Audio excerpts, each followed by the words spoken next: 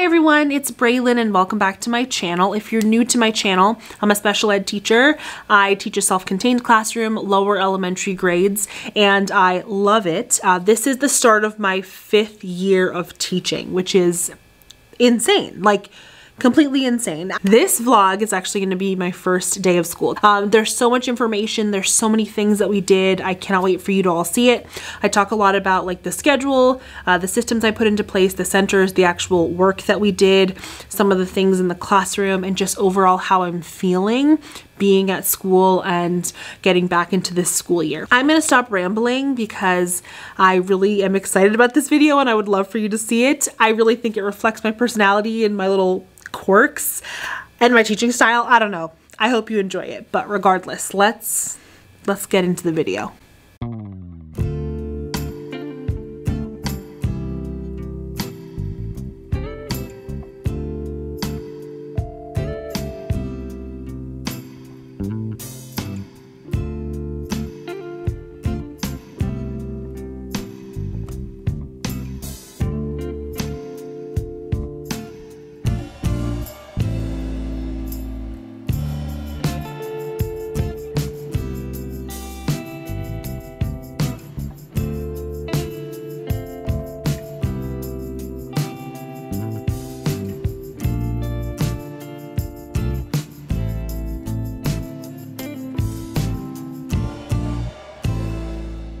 All right, we're out of the house finally. So I made my coffee, but I drank it all while I was like getting ready. My coffee's all gone, so I'm gonna order Starbucks and go get Starbucks. I feel like on a first day, it just feels right. So we're gonna get Starbucks. Then we're gonna head to the building. All right, hello everyone. I'm at my table. I actually had to run to Target. I needed a couple more binders, but they're all out of binders because it's like back to school time. And also in Boston, every college student, like which there are like I think 60 something colleges and universities here, every one of them needed binders too, so there's just like no binders. But I stopped at Target just to get a couple of things. But I'm here. For the most part, I feel really set up, and I can go into more of this after school. I really want to take a deep dive after school and show you all like everything that we did today. This year, which I've had this happen to me in the past, I have most of the same students, and so they kind of already like know a lot of those things. I'm focused a lot more on the routines, but I'm not going to back away from the content, if that makes sense. So for each part of the day, they'll go through their like whole group lesson, and then they'll go either with a paraprofessional or a small group or one-on-one, or they'll do independent work. But that work is not going to be like fluff. It's still going to be work. It's just like kind of some review work for them. This past week, I've been prepping. I've been in the classroom kind of prepping. I spent like towards the end of July, beginning of August, actually putting together my room, which we filmed. We as in me. What took the most time, I kid you not, was setting up a schedule. And if you're a special ed teacher, you know, setting up a schedule is miserable. So I'm actually gonna pause the vlog for now. I'm gonna finish printing some things. It's getting closer to the start of the school day, and then I will catch up with you all after school.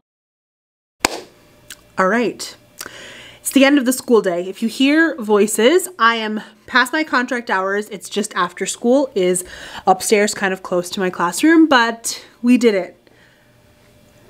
We finished the day.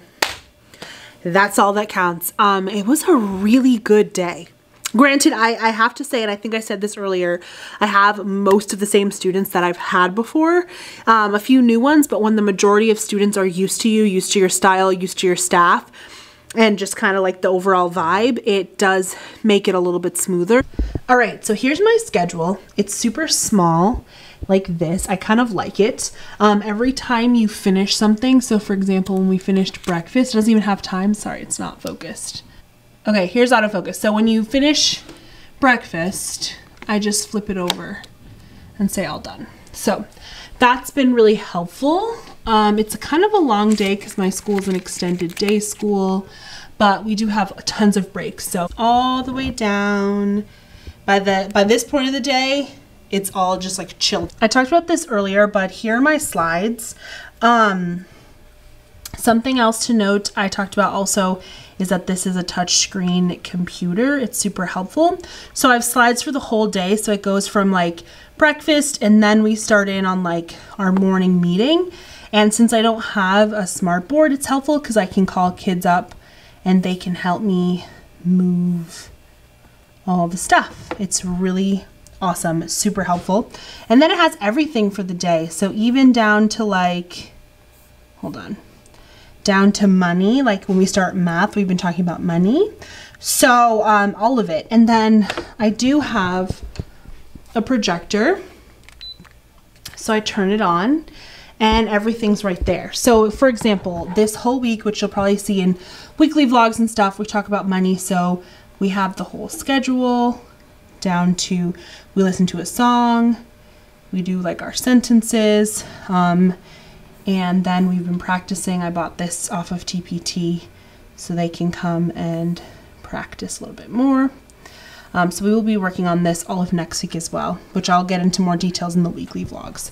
But see, now it's up here. So if I wanted to write on this, because it's just on the board, I kind of like that better because you can like circle and write stuff. You don't need a specific program. Then the students can come up and actually touch this. So that's been working really well. And so I talked about this before, but I got a big like discount from Best Buy because they messed something up. So I actually got that computer essentially for like $60. It's like a maybe like $500 computer, but I don't like recommend that that's what people go get. If you have a smart board at your school, amazing. My school just doesn't really have them, and this has made everything so much easier. So that's kind of how we structure the day. So when we move on to the next day, we flip the card over, and it also is accompanied with another slide. And some of the slides are really helpful because it's like, oh, these two students are going to inclusion for like lunch and like inclusion, and then these two students are staying back for IEP work.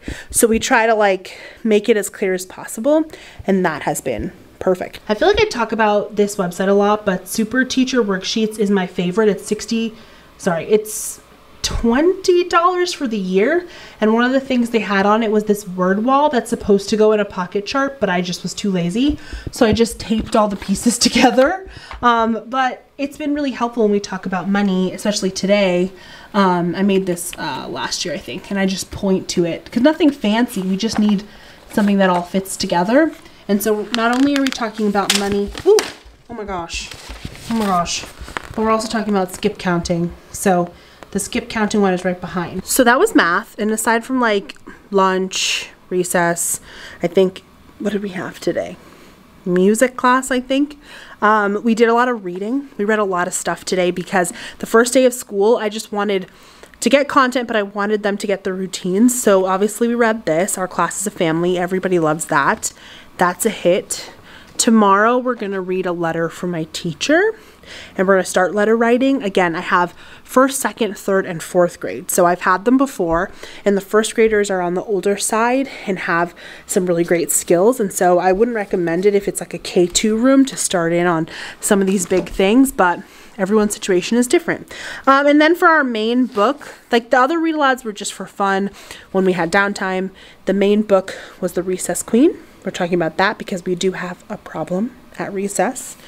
And the first unit that I planned, the first concept I planned in reading was to learn about the character. So I printed these simple pictures from Smarty Symbols. I've talked about them so many times. It's a subscription online. It's a web-based kind of like board maker, and it says the character is, and so each student had one of these, and that's what we practiced. And if they had those sentences on their device, like the character is whatever, then they also used that. So it went really well. So essentially I just made them do like a bunch of crafts too, because anytime there was a downtime, we were either doing structured play activities so they could learn what I was expecting during that routine or whatever, or we were doing like a, I don't know, rip paper and glue or something like that. So we made trees. I'll show you the trees.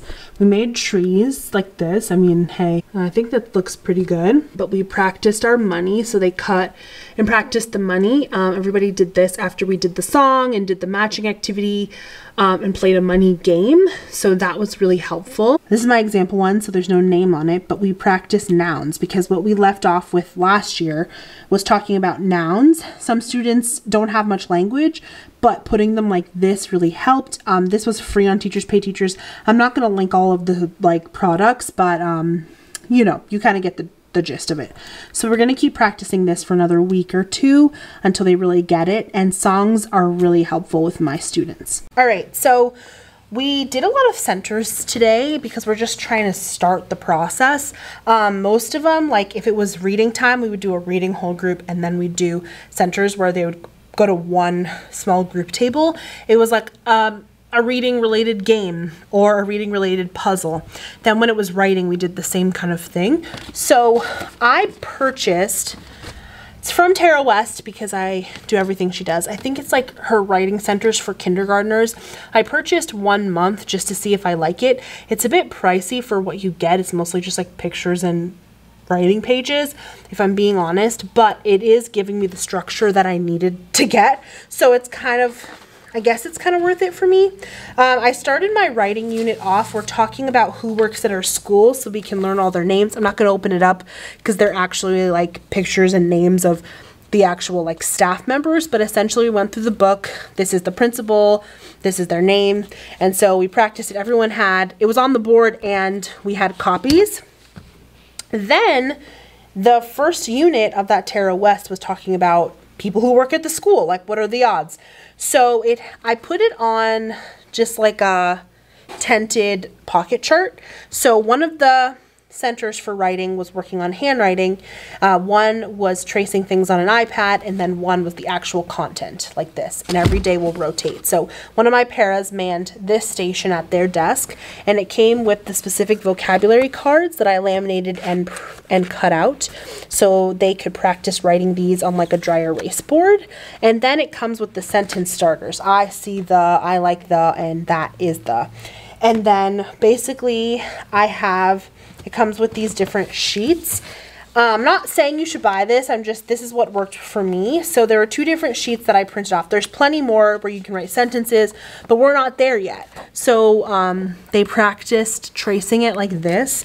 And then there's one without the words, but just the pictures. And so that was the whole center. They worked on that. And then when they were done, they could choose a small toy to do at their seat. The centers only lasted 8 minutes because we're just trying to start the routine. We'll get more into it as we go on. That was a big part of the day. Some of my students, I'm trying to think, some of my students who do inclusion, they were there and I had modified all of their work. So I'll show you some of the modifications in the next clip of some of the things that I modified for them. Whatever the grade level was doing, I tried to provide them with alternative options. So let me show you some examples. So for first grade, they're reading nonfiction books first.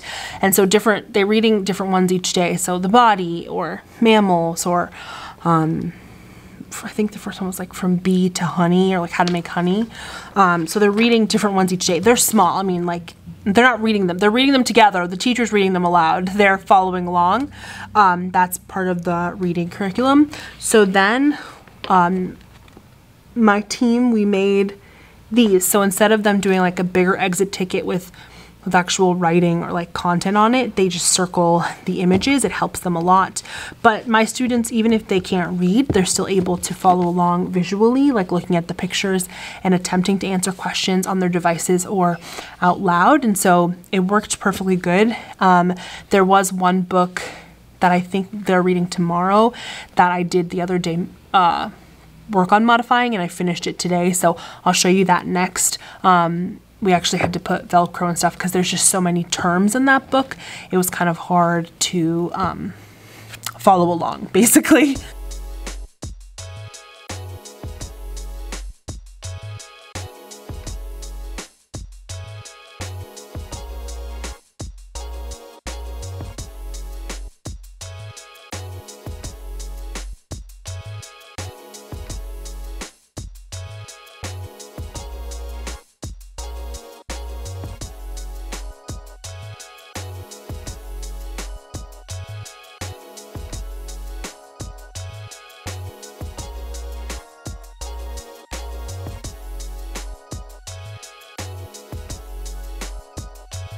I think I'm trying to remember because I teach, like I said, I teach so many grades, so it's hard to remember the key teaching points for each subject of each grade because I have students that include in each of those grades. And so I think for first grade, I'll just use this as an example. They're talking about concepts of print and concepts of like a glossary and all these other elements. And so when my students are going into inclusion, the students that are in the actual gen ed classroom are working with writing those actual vocabulary words, finding them in the book. And for some of my students, that's just too high. So I think this is from, it's called Samantha Kelly. I forget the store, but basically I bought it and it kind of goes through everything. So we practiced it today and they're definitely going to practice tomorrow to be with their peers, but basically like the page number, the print, the picture, all of the concepts. This is a big one: front cover, back cover, and spine, and Illustrator.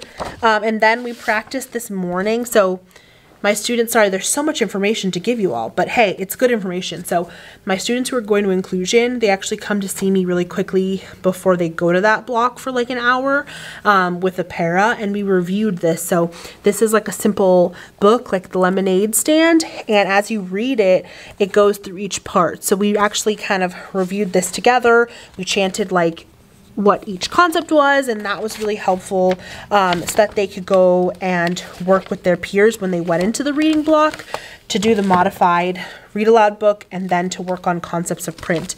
I also sent them with this. So when the students had to label in gen ed, they have to actually label the parts.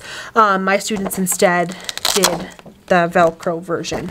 So like this, and this does look like a lot of prep. It definitely is, but I'm gonna have first graders next year too, so like keeping all of this organized from year to year helps me a lot because I won't have to remake it the next year, but it is a lot up front for sure. So 2 other things we made. We talked about our first day feelings, and I put those down at the bottom. It's from Made For Me Literacy. I thought they would write their names, but they just ended up writing the like emoji that they felt, which was totally fine with me. Then we also did respect. For some students, this was a bit too high, but for some kids, it was perfect. And so the kids where it was a little too high, we just had staff next to them and we just did as much as we could. But yeah, I definitely went over some kids' heads, but I like that it's here and I just kind of posted it. I want to show this board without showing the faces, but essentially I have occupational therapy, speech therapy, physical therapy on this board, and each day my plan is to write the students' names and times, mostly because it's helpful for the staff. It's helpful for me too to know when they're leaving, and for some students they can read this and know, oh, I'm leaving at 10:30 or whatever, but under the person's name lists when they're being taken. And so some of my students today, I saw them coming up and checking, and that's been super helpful. You can see there's the speech therapy one up there, and there are 2 different speech therapists, so they know which one they're going to. So there's Miss Martin and then the other one. So here's my paraprofessional and then my schedule, which I don't mind you seeing my name. And so I put down when their breaks are on the full side. Those are the breaks in black, and then the inclusion times in blue. So a staff member is assigned to a certain student. That's when they go to inclusion, and then that's when their breaks are. And then I get a pretty long break. 2:50, like those are 2 pretty long breaks, but that's because it's either inclusion time or recess time or things like that, and I'm kind of utilizing the time that I have. It's pouring rain. My drive home was literally pouring rain, and I don't know if I've mentioned this, which it'll become more obvious throughout the rest of the school year in the vlogs, but I moved, and I talked about it a little bit on Instagram and maybe a little bit on the vlog, I can't remember, but I moved a lot closer to work, so my commute is now 12 minutes, and I love my apartment. I love where I am, and I love my parking spot. I love everything about it, and so it was really exciting to have my first day of school knowing like my commute was short. I'd get to come home. It's 4:15. I stayed a little bit to film, but it's about 4:15, which is perfect, and just getting to like be comfy. I don't know, so I'm just like really happy today. yeah, it feels like a really good day. But I just got here. I just got to my parking spot. I need to start my laundry. I've been avoiding doing laundry. So I'm going to shower and do laundry